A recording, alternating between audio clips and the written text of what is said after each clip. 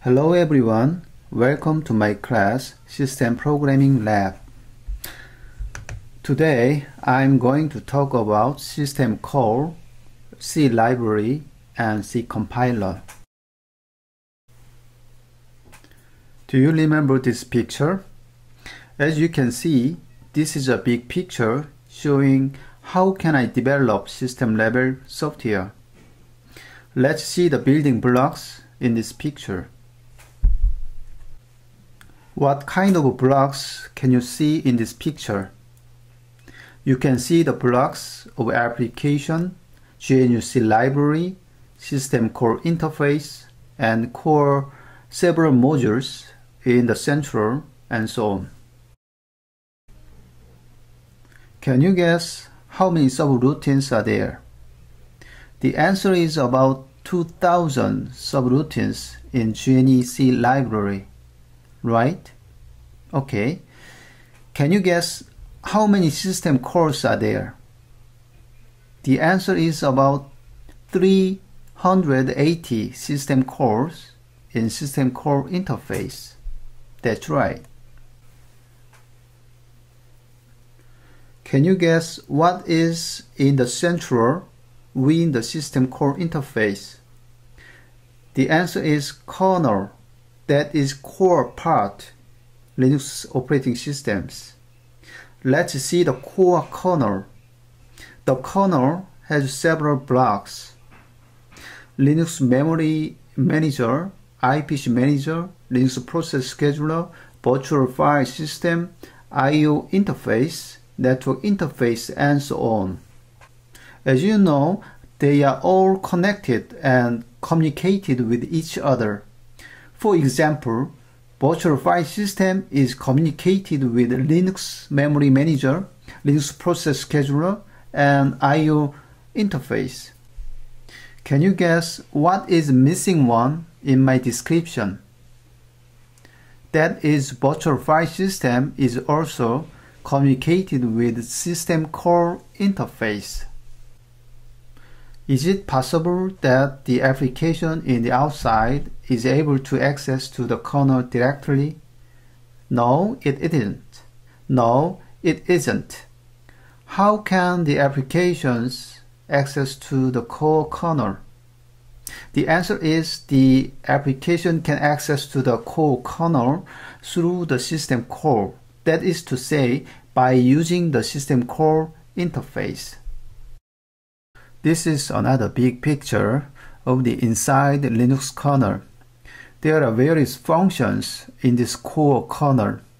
That is to say, the kernel performs so many tasks.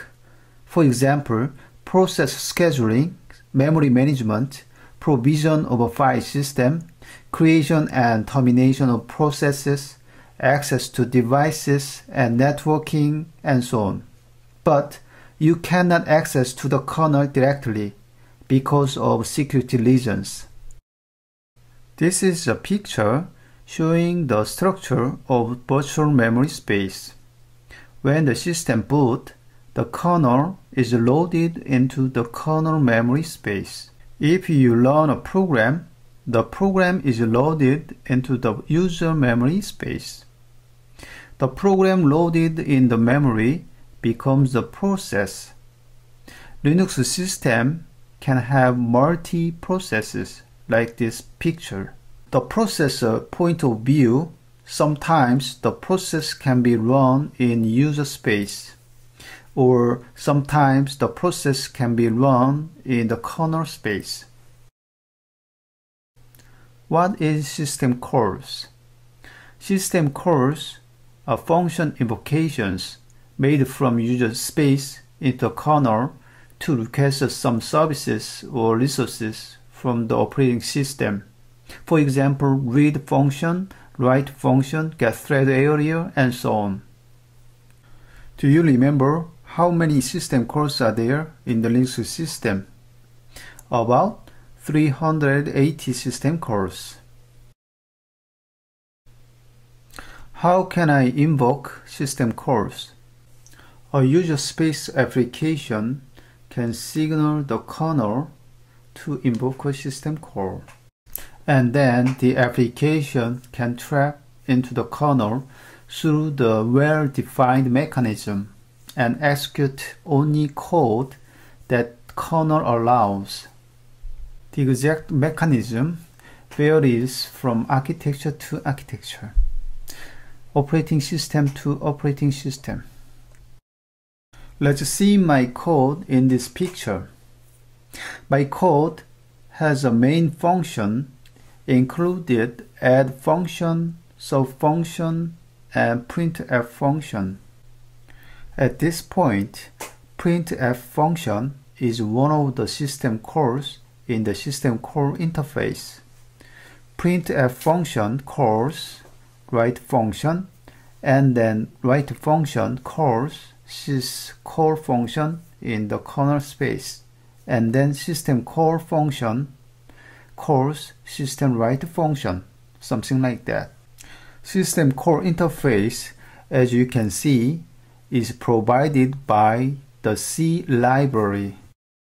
As you can see, this picture shows the system call invocation process in detail. Printf function calls write wrapper function in the C library.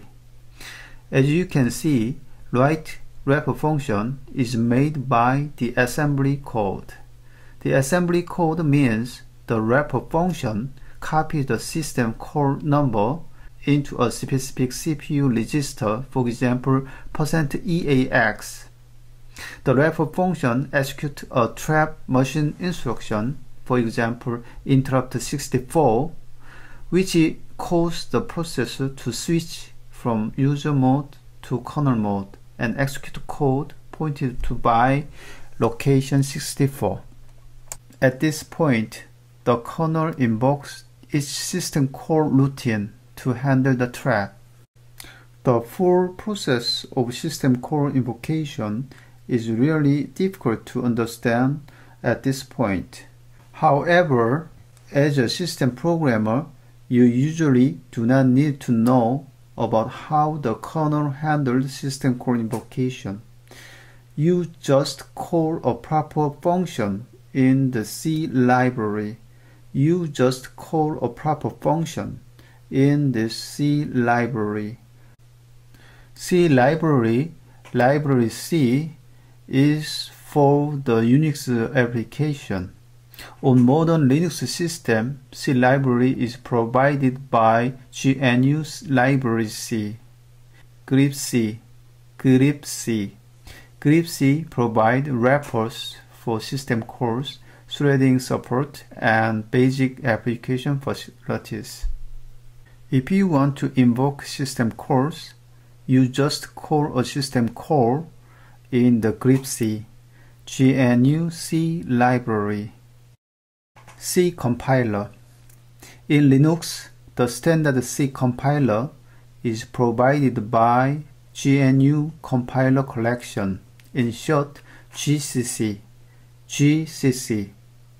Originally, GCC was GNU's version of CC.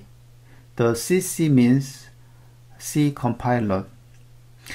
Nowadays, GCC is used as the generic name for the family of GNU compilers. GCC is the binary used to invoke the C compiler. Okay, today we learn the system call, C library, and C compiler. Thank you.